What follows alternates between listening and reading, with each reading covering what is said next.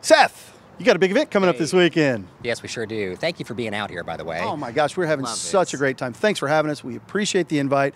You know why we're here? We're here to promote the Chuck Wagon Festival. That's right. Tell us all about it. We've got annual Chuck Wagon Festival coming up Memorial Day weekend, so Saturday and Sunday, May 25th, 26th, from 10 to 4 p.m.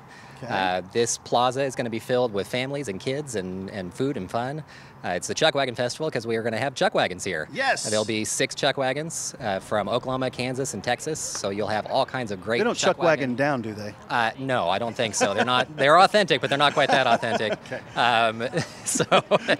But they will be setting up back here, so you'll see live demonstrations of Chuck Wagon food, and you'll have cobblers and cornbread and all kinds of great food that's free samples. But then lots of other fun things to do. So we'll have Western performers, we'll have music, live performances, we'll have all kinds of arts and crafts and fun, and then also screaming kids. Is exactly, what you're lots of fun for kids. Yes. And families, and you also get the benefit of the entire museum as well. That is a great. We were just talking about that before.